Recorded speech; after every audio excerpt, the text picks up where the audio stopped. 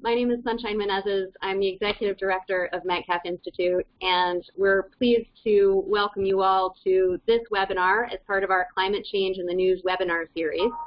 Today, we're going to be talking with Dr. Radley Horton, who is a Lamont Associate Research Professor at Columbia University's Lamont Doherty Earth Observatory. He studies climate change impacts, especially related to climate extremes, and also climate adaptation. He's done a lot of work in that regard, and you're going to hear today about some of the work that he's been involved with the new U.S. Global Change Research Program Climate Change Science Special Report. So with that, I'll get started, if that's all right. So thanks, everybody, for calling in, listening in during this busy time of year. I have about 15 or 20 slides I'd like to run through. I'll try to go fairly quickly, just hitting on a few of the highlights from this Climate Science Special Report. I'll talk a little bit about the process that led to its creation. And hopefully we'll have a solid 15 minutes or so at least for your questions and comments, which I'm really looking forward to. So before I jump into this, I should say that I'm of course, indebted to a whole bunch of people. As I'll discuss later, there was a huge author team on this report. It really represents federal science in action in many ways. The majority of the contributors, whether it's the data, the modeling, or the people who actually wrote the report, were within the federal government. On a more sort of prosaic level, the specific slides that I'm showing today were largely created by others, especially Catherine Hayhoe created a lot of these slides. Some of them were created by USGCRP as well. So with that, I will jump in. Does everybody see slide 2? Hopefully. So before we actually talk about the report, I think it's important to remind ourselves something that I'm sure a lot of you have more expertise on than I. That when we think about climate science and people's perception of climate science, whether it's a major issue or not, this isn't solely an issue of what's referred to as sort of information deficit. There are many things that go into people's perception of climate science. And I think this quote from Catherine gets at some of these issues. If someone's already not on board with climate science or is just disengaged and feels like it doesn't matter, more information about, say, ocean acidification or attribution of extreme weather events isn't going to change their minds. So, in some ways a provocative quote, but I think, really, really important to highlight that just providing more science information alone, critically important that we advance the science, but in terms of actual sort of impact on the debate, on sort of public perceptions of risk management, climate science is just one of the components from a research perspective. And I'll circle back to some of the implications of that. Another quote here from a leader in this space. Members of the public with the highest degrees of science literacy are not the most concerned about climate change. Rather, they are the ones among whom cultural polarization is greatest. Another provocative quote, but I think backed up to a large extent by this next slide, which hopefully everyone is seeing now. Basically just showing you by party affiliation through the color of the lines. On the y-axis, the probability that someone believes that climate change is happening now and is mainly driven by human activities. So the biggest differences are really associated with political affiliation, but there's this other really interesting piece here. If we look at, again, with this sort of idea, if people had more information, had more training, how would it impact their perceptions? What you really see here is that more education, depicted on the x-axis as we move from left to right, doesn't get you towards a convergence. It actually gets you towards more polarization in terms of perception of how much of a problem climate change is. So it's especially the case if you look at, say, the line for Democrats. But you also see it for the others as well. Okay, going to the next slide, which is frozen. Okay, Seeing that animation now. Okay, so this gets to where I really want to go from here. You can make a fairly compelling case that people don't have maybe a big problem with the idea that the science that explains why climate is changing. Obviously, many people don't have any problem with that science at all, but even among groups that may not be sort of moving on this issue, it isn't necessarily because they question whether climate change is happening and whether humans are responsible. If we look by district at this next figure, this is quite interesting. Estimated percent of adults who think global warming is mostly caused by human activities. So what you can see here is that pretty much in any district in the country, even in some of the places where a lot of us might assume that the climate change issue isn't discussed quite as much or isn't thought of as being primarily driven by human activities, still in a lot of those, argue in those places, you're seeing somewhere around 45% of the population, 45% of the population, close to parity, accepting the idea that global warming is mostly caused by human activities. These numbers aren't really, really low. If you compare to other parts of the world, the numbers would be higher. If you compare to other parts of the U.S., the numbers are a lot higher.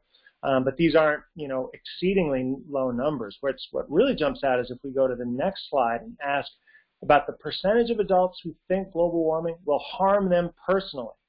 This is where we start to see far lower numbers pretty much everywhere in the U.S. Should I just, okay, hopefully everyone can see that now. So what you're seeing here now is a lot of counties where, say, a fourth of the population, a third of the population only thinks that global warming will harm them personally. So I bring this up because I think it circles back to one of the important aspects of the National Climate Assessment and communication in general. Around communication, and the slide that Catherine developed says the most dangerous myth we've bought into is that climate change is a distant issue, only affecting future generations and places that are far away. So I think, one of the things that this report has really tried to highlight is that perception is a myth. Actually, climate change is already here. The risks of dangerous extreme events that impact human health, asset value, and a variety of other factors, the ecosystems we care about, a lot of the statistics of those extreme events are already changing. We're already seeing some of these impacts. And while it may be true that a lot of the most devastating impacts could be in faraway places, we're also seeing devastating impacts close to home. Some of it's natural variability, but in some cases the statistics have already shifted. And as we move out into the future, a lot of those risks are going to increase. So I'll use the remaining time to delve into some more details about how this report has highlighted some of those issues. Okay, so here is the website, which I'd encourage everyone to visit if you haven't already, for the Climate Science Special Report. I'll want to, in one slide here, talk about a few of the key content aspects I'll highlight. Then we'll circle back and talk a little more about the process behind the report. But what are the key findings and projections from this report? I think, consistent with what I was just saying, to me, the central take-home message, which we as scientists have known for a long time, but probably have not highlighted to the extent that we should, is that small shifts in average conditions, I'm thinking here about things like the roughly 2 degrees Fahrenheit of warming that we've had in the U.S. Since 1900, or the roughly 8 or 9 inches of sea level rise that we've had over the last century or so. Small shifts in average conditions actually lead to large changes in extreme event frequency, duration, and intensity. This, again, is something we've known for a while, but for a variety of reasons, I think hasn't been successfully communicated. A little bit of an increase in average temperatures means much more and more intense heat waves. A little increase in sea level means much more frequent and much more intense coastal flooding as two sort of central examples of that. And then I'll also want to talk a little bit about where the science is maybe a little more emerging, some things we really have sort of discovered, if you will, in recent years that are highlighted in this assessment. And specifically, for several critical systems The balance of evidence is suggesting that these systems may be changing even faster than we thought, even faster than climate models, for example, may have led us to believe when we look at other sources of information. Okay, so before jumping into more of that, a quick kind of circle back to say a little more about the report. The most comprehensive and up-to-date assessment of the state of climate science in the world today. Roughly 500 pages. Again, as I said earlier, 51 authors, most of them from federal agencies, 12 federal agencies represented. This report underwent extensive review, to say the least, 5, arguably 6 review cycles, and there was a 131-page review conducted by the National Academy of Sciences. So extensively reviewed, and as is always the case, the report improved tremendously as a result of all that feedback. So all that 500 pages or so can really be summarized in one sentence in a lot of ways. Climate change is real. We're primarily responsible, and it's serious. This is going to have big impacts on us as a society and as individuals. And that the window of time to prevent widespread and dangerous impacts is closing fast. Carbon dioxide lasts so long in the atmosphere.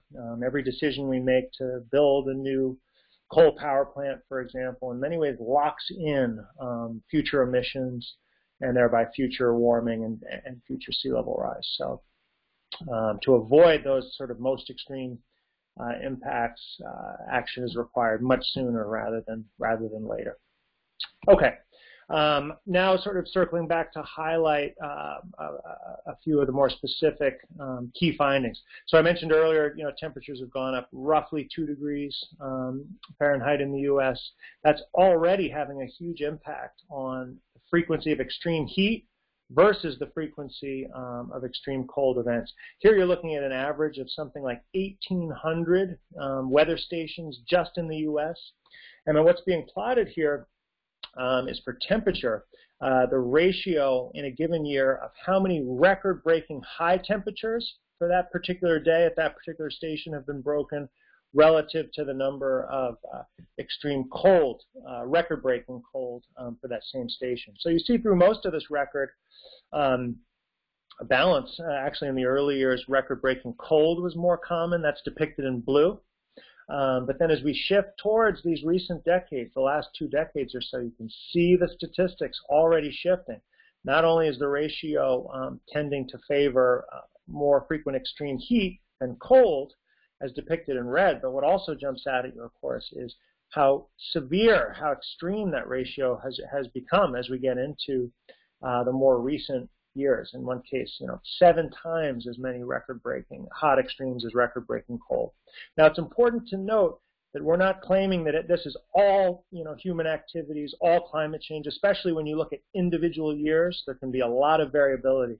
But by the same token, look at this graph, and it's very clear to see that the statistics have already shifted.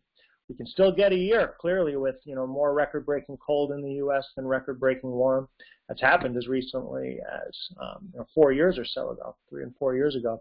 But the statistics have shifted. If you're planning, if you're a public health professional, if you're an infrastructure manager, if you're thinking about energy demand, the climate statistics of the past are not going to be what you want to be planning for to have the most robust outcomes if your infrastructure or your decisions are based on, especially if they're based on long future time frames. So going to the next slide, just to quickly talk about changes in the statistics of another type of extreme here, precipitation. So climate models have suggested, and our basic physical understanding suggests that as temperatures go up, we should see more heavy rain events. But what we're finding, if we look at the observed data here over the last 50 years by different regions of the country, is that the heaviest rain events are actually becoming much more frequent, much more common, far more than what climate models would have suggested, especially over eastern parts of the country. If you look over the Northeast, roughly a 50% increase in the amount of rainfall having on those really heavy rain days, or alternatively, you could think about it as the number of days that have really heavy rainfall, both increasing dramatically, faster than climate models would suggest. And here again, we have to say that some component of this could be natural variability. You can't say that this is entirely due to human activities. But by the same token, all the evidence, including our basic physical understanding, suggests that human activities have shifted the statistics. If you're planning, again, for wastewater treatment, drainage, transportation, planning for the extreme precipitation events of the past is probably not going to be the most viable outcome as you think about the future. Next graphic. And again, the point that I made here that climate models seem to tend to underestimate these observed trends. They do underestimate the trends, although some of it could be due to natural variability. And that's especially the case for these really heavy rain events. Okay, a final example I want to give of these sort of basic statistics of how things are changing. I mean, this one really points, I think, to some of the transformative risks that are already emerging in some of our communities, and that we're going to be almost inevitably going to be hearing much more and more about, I think, in the not distant future. What you're seeing here is frequency in two different locations, Charleston top, San Francisco bottom. The frequency in terms of number of days per year of minor flood events. So these are not, this isn't Hurricane Sandy in New York. This is what we call nuisance flooding, basically these high water levels that, for some communities can mean local roads are inaccessible, at least during high tide. Businesses in low-lying areas may have trouble operating. Kind of things that maybe you can endure if they're happening a few times per year. But what this plot is showing is that already, before we get to talking about the future, the frequency shown through these yellow bars of these types of quote-unquote minor flood events has changed dramatically. Look at Charleston there. Events that were happening just a couple times per year, maybe a little more back in the 60s or so, sort of already emerged to things that could be in the present climate happening something like 40 roughly days per year. It's non-negligible. But what really jumps out at you is when we look at the future as sea levels continue to rise. Even if we're on a trajectory where we get emissions to reduce relatively quickly, such as what's known as the RCP 4.5 scenario in terms of the future concentrations of greenhouse gases, we're still locked into these big increases in the frequency. So that by the time we get out towards later in the century, these events that maybe used to happen a few days per year, you could potentially see happening every other day. At some point you start to wonder whether our sort of mechanisms for dealing with these issues are sort of up to the challenge, and whether things that we may not think that much about today, like the ability, the asset values, ability to underwrite bonds to protect some of these types of infrastructure, could potentially become less and less tenable in the future. And again, these plots make no assumptions about how storms will change. These are what we tend to think of as just sort of sunny day, clear sky flooding. And these aren't extreme scenarios of sea level rise.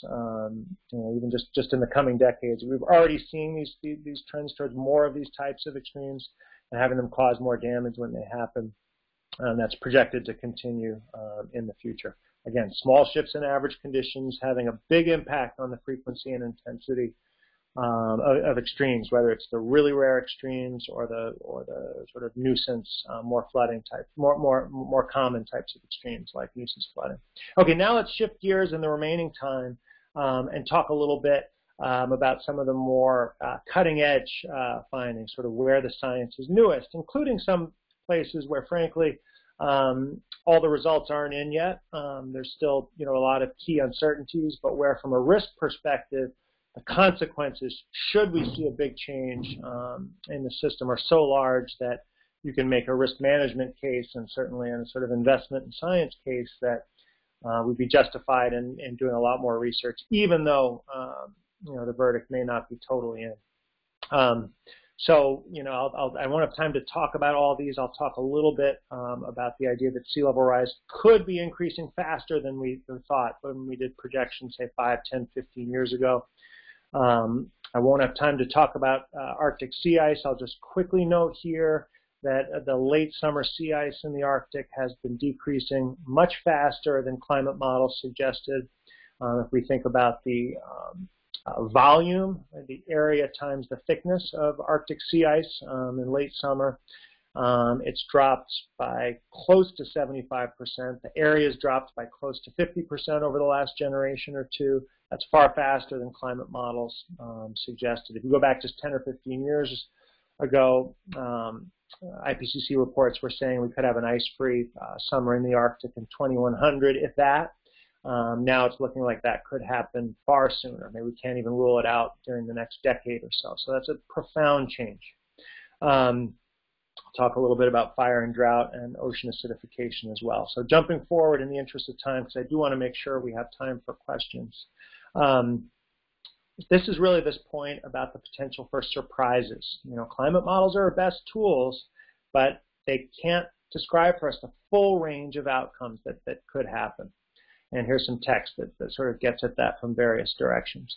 While climate models incorporate important processes that can be well quantified, they don't include all processes that can contribute to feedbacks, compound extreme events, having multiple extreme events in different places at the same time, or sequences of extremes in one place, and abrupt or irreversible changes in key systems.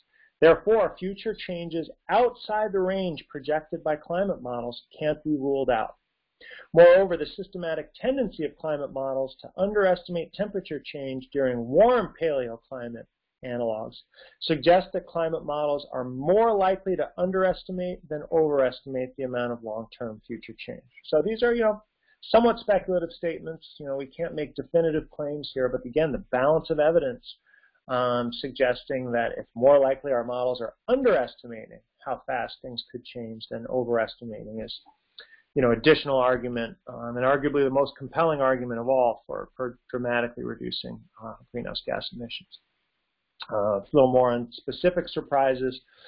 This is a graphic showing some of the systems that could change. I mentioned Arctic sea ice. I'll talk a little bit about land-based ice in Greenland and West Antarctica, but those aren't the only systems. People talk about the coral reefs, rainforests, as other areas that could potentially undergo sort of state change, where they would be undermined and in some cases potentially even disappear without a lot of warning. It's hard to quantify exactly where that threshold is, but that means we're not sure how close we are to approaching it, potentially fairly close. Okay, so a few specific examples. Sea level rise and land-based ice. So sea level rise, as I said earlier, over the last century, about 7 or 8 inches. Some evidence of, some suggestion of a little bit of acceleration in the last couple decades. If we went back, say, 10 years or so ago, you were starting to see the first papers suggesting maybe we can't rule out a worst-case scenario of 6 feet of sea level rise. Now, with this latest report, that worst-case scenario, not what we're saying is most likely, but what might be described as worst case or near worst case, something that's very far out on that tail. Now we're saying 8 feet can't be ruled out, physically possible, although the probability cannot currently be assessed and presumably is low. But again, if this were to happen, think back to that slide of frequency of coastal flooding, and you can see why this is an outcome that, it's important for people to understand that there's a real risk of, so that the experts on impacts can start to assess, what that would mean for society. Okay, another example that, where we're seeing more emerging science, interaction in our coastal areas, especially our coastal waterways, but over the oceans as a whole as well. So they've been absorbing, most of the heat that's been trapped through greenhouse gases in the atmosphere, and a significant percentage of the carbon dioxide as well. So the oceans are changing. They're warming. They're becoming more acidic. And another thing that we highlighted here is declining oxygen concentration, especially in many coastal areas, and not just at the surface. So what happens when you put together the temperature changes, the acidification, decreases in oxygen in many areas? I don't think we know the answer to all those questions, but again, it's a profound change, and something, where we urgently, I think, need more research on the impacts side. Fire and drought, something in the U.S. in this case that's, clearly been getting so much attention lately. The situation including the ongoing situation in California. So one of the things that the report concluded is that really large fires are happening much more often than they did a few decades ago. There is emerging evidence suggesting that the role of temperature is so critical. Everybody thinks first, understandably, about precipitation. Drought is the absence of precipitation, right? It seems sort of laughably intuitive, but the role of temperature as an ingredient in drought and in fire is critically important as well. If you had, just to give a couple examples, if you have temperatures that are just a little bit warmer in summer, just a couple degrees, which of course we've again had across the U.S., there's that much more potential for evaporation. You'd effectively need more rainfall just to maintain the soil moisture and sort of moisture balance in the vegetation that you had in the past. Higher temperatures generally lead to more evaporation. Furthermore, higher temperatures are changing the water cycle, especially in the mountain west. If it's that much warmer in winter, you're having a smaller percentage of moisture falling as snow, which then sort of lasts into the dry season and gradually melts away, that snow reservoir.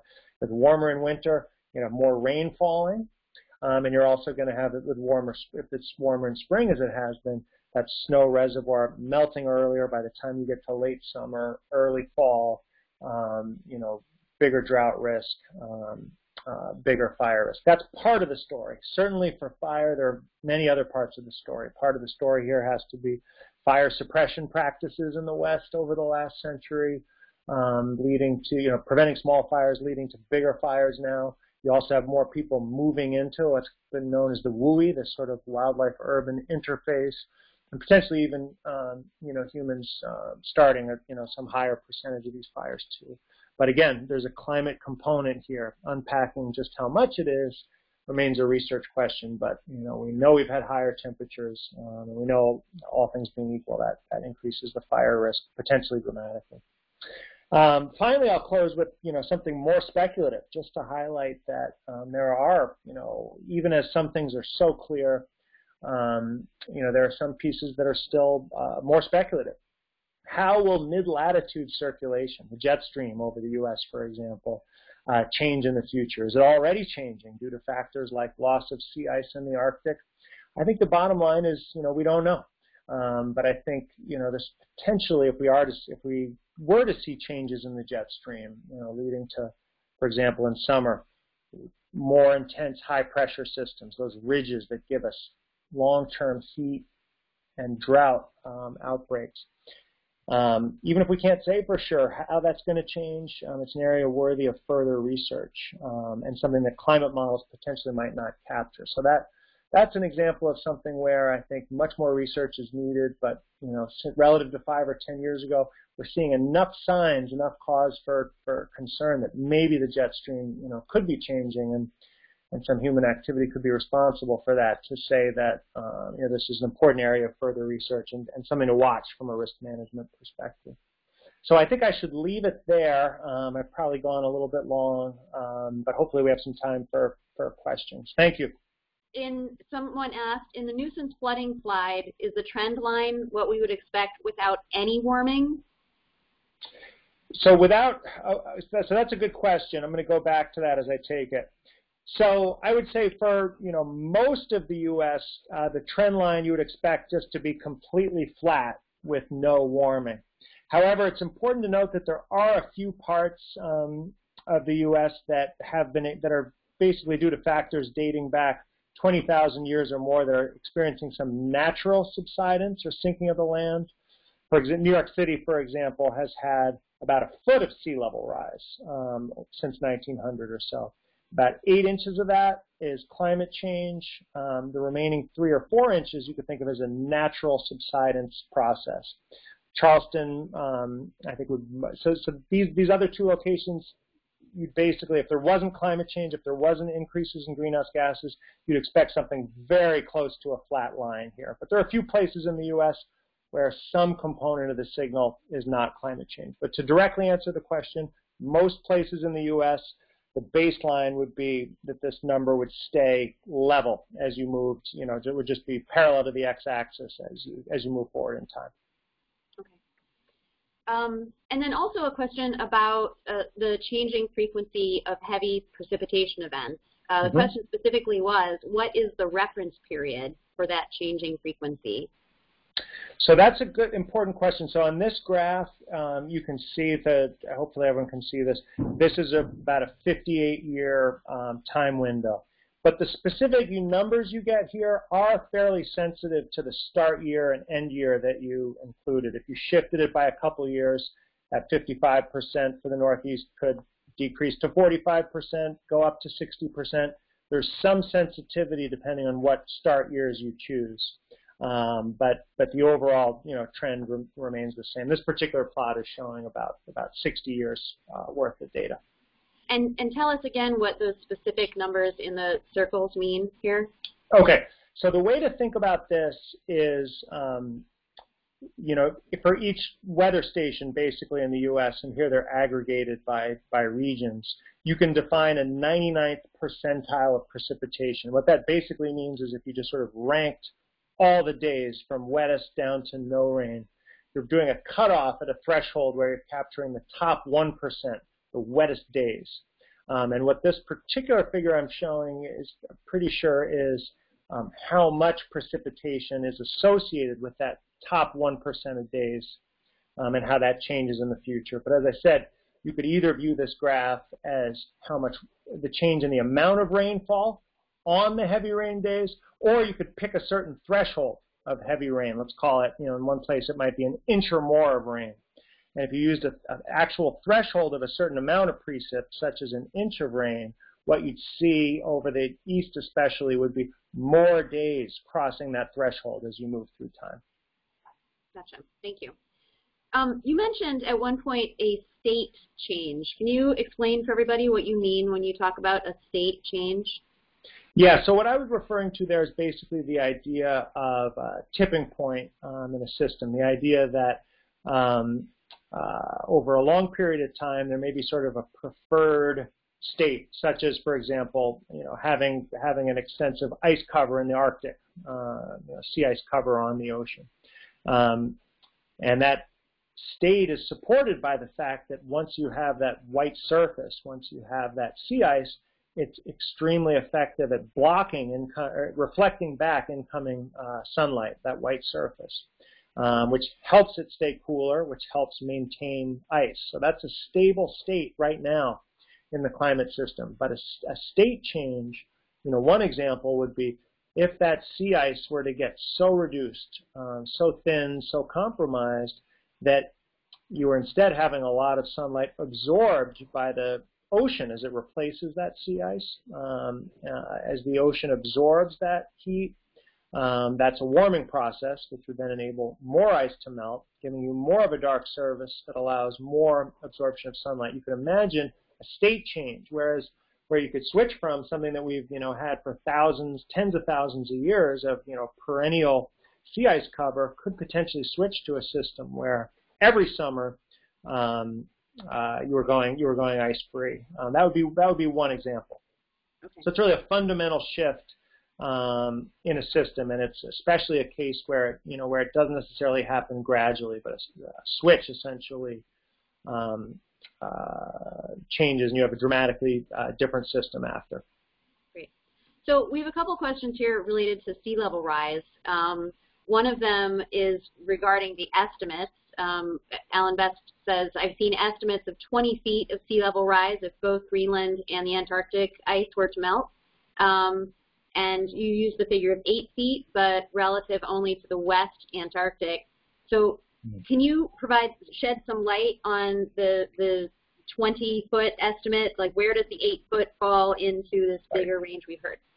Yeah, and so I probably, if I had more time, I should have been a little clearer about that. So the 8-foot estimate, is based on, again, first of all, it's a near worst case scenario. So we shouldn't expect that by 2100. Although, sea level rise doesn't end at 2100. We might, get that at some point later.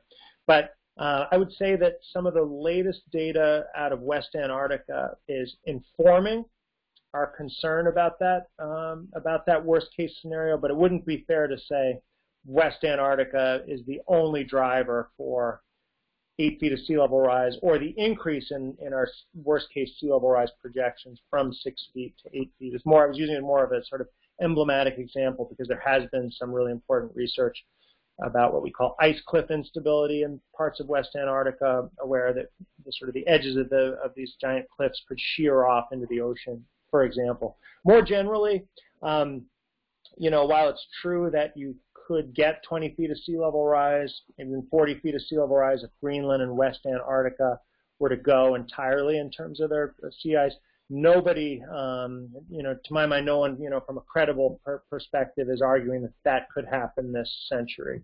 So I think that's important to keep in mind.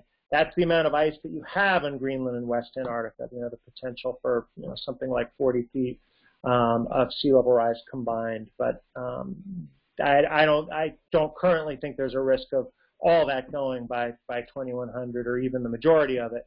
But the key point is if even just a small amount of it goes, if you were to lose 10%, as we saw from that slide showing the coastal flood frequencies, you profoundly change the flood risk. And of course, if we think about the effects of individual hurricanes too, that 1 in a 100-year storm for a given city that might currently lead to 10 feet of inundation. If you have another 4 or 6 feet of sea level rise, now suddenly you're getting an additional 5 feet of inundation. So it's more area flooded, more wave action. That's the source of the risk. So I think there are multiple sources of sea level rise. There's ocean warming, and then what we call thermal expansion, causing the ocean to stand taller. And then there's the loss of these land-based ice sheets, which probably we should really be thinking about as some portion from Greenland, some from West Antarctica, and as we get further out in the century, certainly some from East Antarctica seems more and more plausible and maybe even expected. But I don't think people should worry about 20 feet of sea level rise this century personally. But I also think that far less sea level rise than that will be a huge problem. Is there anything in the report regarding changes in ocean circulation patterns because of warming? There is. This, again, is, I'd say, a place where, we don't have sort of the definitive results yet. But, some of the examples that are talked about in the report are from a paleoclimate perspective. When we look at history, again, talking about these sort of state changes, the idea that there have been periods when the North Atlantic when the thermohaline circulation has changed. There have been periods where you had a century, 2 or longer, where we shifted from much warmer and much cooler conditions or vice versa over the North Atlantic. So as we look at history, we do see signs that things can change pretty quickly. And then going forward, the report talks about how if, as most climate models suggest, we do see more fresh water in the northern parts of the North Atlantic Ocean, more fresh water due to projections of more rainfall, and due to the idea that there will be more of this ice melting, Arctic sea ice, but especially some of that land-based ice, there's, I'd say, growing concern that we could have what's called sort of a freshwater cap or a partial freshwater cap in parts of the upper ocean there that right now are key to these sinking circulations in the North Atlantic that are one component that then helps the Gulf Stream make its way north, bringing heat to high latitudes. So the balance of evidence, I would say, especially as we look at climate model projections, suggests that circulation, thermohaline circulation, could, maybe even probably will, weaken a little bit. It's not a sure thing, but most models point to it. Question is how much will it weaken? But that circulation system based currently on cold, very salty water sinking in a few spots in the high North Atlantic. If we get more fresh water up there due to rainfall, due to melting of ice, that could make it harder for water to sink there, which could then have an impact on the strength of the Gulf Stream. So that's something to watch. Balance of evidence suggests it will decrease a little bit. Okay, so I think we'll end with a couple of communication questions since you started your talk that way. So one of the questions comes from a journalist who asks, what are the most important points that you feel should be communicated by the press related to this report. And then the second comes from someone who says, I've often had a lot of challenging conversations with people who don't think that humans are causing climate change. And that person asks, what do you think is your most effective elevator pitch, if you will, for communicating the evidence of human-caused climate change? Great questions. Sorry, I'm a little far. Remind me just of the key aspects to the first question again? The first one was just, what do you think journalists should be reporting on related to this report and its findings, important info regarding climate change? Yeah, so I think this report has gone further than some of the others in terms of highlighting that extreme events of the types I talked about. Many are already changing in terms of their frequency and intensity, and we expect that to continue in the future. I think that phase 2 of the National Climate Assessment due out in the not too distant future will do more to highlight what the impacts are of those extremes. So I think focusing on extreme weather events is a way to really highlight for society this growing risk, and I think it's in a way that people can identify with. A lot of these extreme events have a way of cutting across all aspects of society. If you're focused on ecosystems, extreme weather events matter. If you're focused on human health, if you're focused on national security, if you're focused on the economy, if you're focused on, prudent investments and business strategy, everyone can intuitively understand how extreme weather events expose our society to risk. So I think articulating how those extreme weather risks are changing is compelling. And I think just maybe more of a kind of observation, I'm not sure, maybe defer to the journalists on whether this is something to highlight. If we go back to sort of some of the key messages from earlier assessments, it tended to be something like this. If we emit a lot of greenhouse gases in the future, we'll get this much warming, maybe say 5 degrees of warming. If we emit a smaller amount of greenhouse gases, maybe we only get 2 degrees of warming.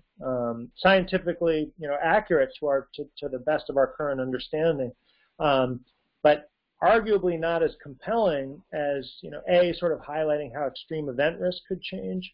But subtly, I think in this report, the other thing we do is acknowledge some of the uncertainties that we have here. So maybe the message is, when we think about if we're on this extreme emissions trajectory versus a lower emissions trajectory, maybe the message becomes more, the further we push the system, the more greenhouse gases we emit, the more warming that we cause as a result, the greater the risk of some of these catastrophic outcomes, or outcomes in general that are very hard to predict. Our models are based to some extent on what we've experienced in the past. But if we look at that long-term paleoclimate record, we do see these state changes, we see these larger changes. Given that we're observing some systems appearing to change quickly, the message, I think, more becomes, it's not so much if we emit a lot, this is how much warming we'll get. It's if we emit a lot, the risk of real game changers that are hard to predict, hard to adapt to, increases dramatically, even though we can't tell you exactly how much that risk goes up. So that's arguably, I'd say, a somewhat fresh, if complicated, message. What would you say briefly to someone who doesn't think that humans have an appreciable impact on the climate? Yeah, I think there's a few angles to take here. I think it's important to acknowledge that there are uncertainties, and we're probably never going to be in a situation where we can 100% rule out the idea that we could get lucky and be sort of bailed out in some sense by some total surprise. There's no evidence for it that clouds could change in some way that cancels out the effect of greenhouse gases completely. But we're never going to be able to say 100%. It's a risk management question, and we're seeing overwhelming evidence that these risks are changing. So you can engage with people about decisions they make under uncertainty today. Economists plan for the future, even though they know that the assumptions they're making about population growth, economic growth, don't capture the full range of outcomes. So I think it's that risk framing, acknowledging uncertainties, but talking about the potential consequences is a critical area. And then also engaging, beyond the science in some ways, acknowledging that People, we live in societies, there's a lot of motivations people have to care or not care about climate change that aren't related to the science. If your neighbors, for whatever reason, think climate change is a hoax, is silly, it's the truth of the matter is it takes a lot of courage to sort of step out of that, to really question. So I think that's, just another example of one of the ways to engage with people around the sociology, psychology of climate. We need a much richer discussion where climate scientists are just one of many, many voices as we address all these issues, including a lot of the opportunities associated with reducing greenhouse gas emissions, whether it's investments in renewables, whether it's the investors who push folks to really engage around and face these climate risks. There are probably huge opportunities, including huge opportunities to reduce vulnerability, fundamentally.